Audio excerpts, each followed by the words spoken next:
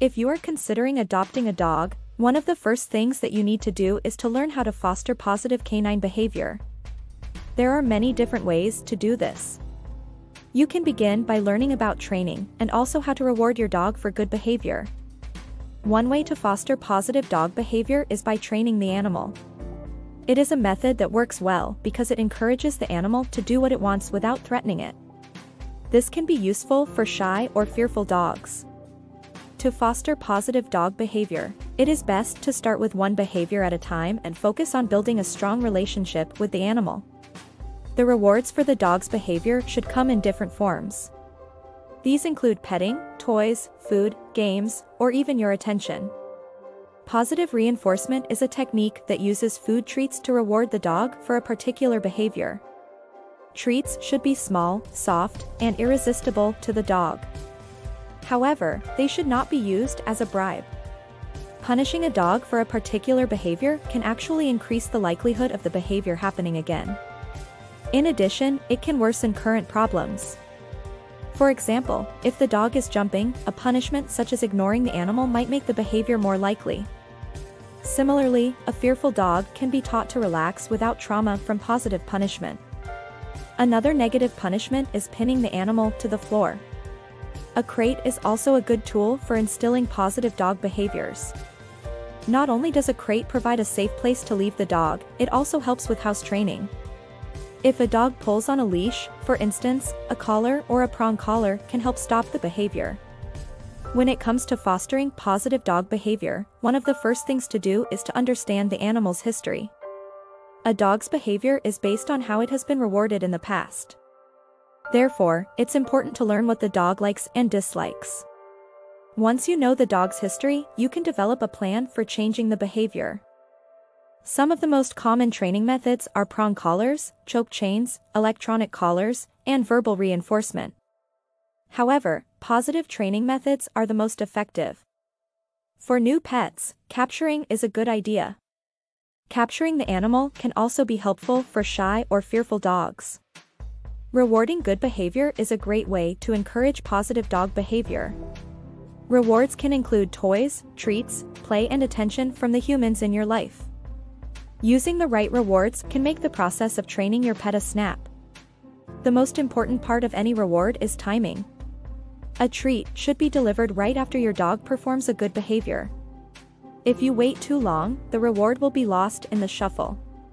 Using a clicker will help improve your timing. The best part of rewarding the right way is that it helps establish a connection between your dog and you. For instance, if you teach your dog to sit in front of you, you can give it a treat to reward its efforts. This builds on your pet's natural desire to please you. Another effective way to reward your pet is to let it select the rewards for its own good behavior.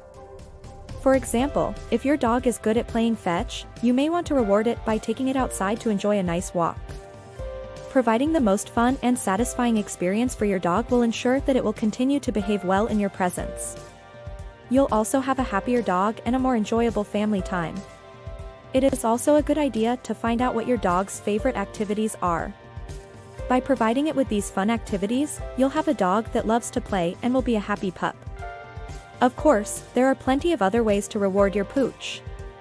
While this isn't the most scientific, you should do your research to discover what works best. Getting your dog to do the right thing at the right time is the key to successful dog training.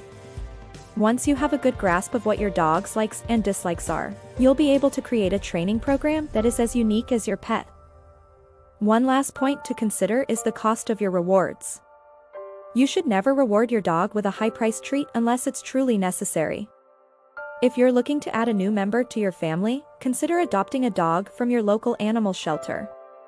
Not only is it a great way to save a life, but it can also give you extra special feelings. Dogs are known for their loyalty and affection. When they're put up for adoption, they've already been spayed or neutered, checked for diseases, and examined by a veterinarian. They've even been vaccinated. You can find out everything you need to know about a certain breed or personality through the staff or volunteers at the shelter. Adopting a pet is a big responsibility, so be sure you're prepared.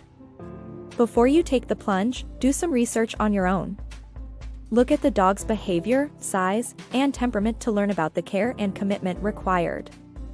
The process of adopting a dog can be overwhelming.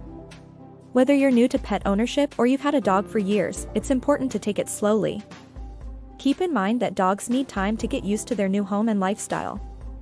Also, be aware that the first few months are about establishing a relationship with your new pup. It's best to discuss your plan with your family before you take your new pet home. Make sure you have the necessary supplies for your pet, including food, bedding, grooming tools, veterinary care, and supplies for outdoor play. Don't forget to make your home pet-proof so that your new puppy doesn't have to worry about getting into trouble. A dog's personality and breed will also play a part in your decision. Some dogs have special needs that require more care than others, and you should be willing to meet those needs. Remember, too, that not every animal is listed on national pet sites, so you may want to visit a local shelter before you adopt. Bringing a new dog into your home is one of the biggest decisions you'll ever make. But it can bring you lots of joy and responsibility. As long as you're committed to providing care for your new pup, you'll be glad you adopted.